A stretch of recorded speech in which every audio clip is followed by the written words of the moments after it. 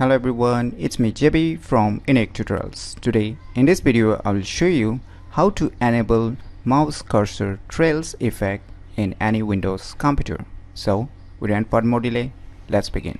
So firstly let me show you, say whenever I move the mouse, so you can see here this effect is called mouse cursor trail effects. So how you can enable this kind of mouse cursor trails effects on your respective Windows computer.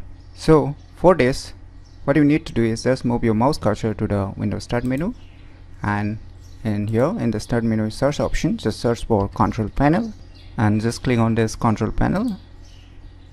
And now in the Control Panel you will see one options, Hardware and Sounds, right? Just click on it, and now you will see here an option written Mouse. Just click on it.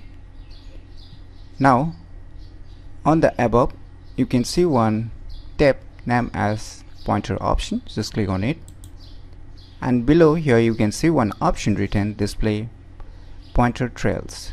So once you enable it, now you can see here your mouse cursor trail effects would get enabled, and click on Apply to apply it. Click on OK. Now you can close this.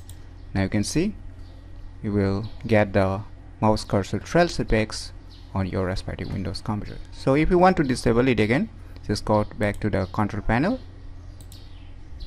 and just go back to Hardware and Sounds, select the mouse and just select this pointer options and just untick this option and click on Apply, click on OK, and you can close this. So you can see the mouse cursor trail effects has been disabled. So this is how you can enable mouse cursor trail effects in any Windows computer very easily. So if you never known about these options available in your respective Windows computer, then you should definitely give it a try. So if you find this video tutorial useful, please click on the thumbs like button, and if you're new to our channel, click on the subscribe button, and lastly, thanks for watching.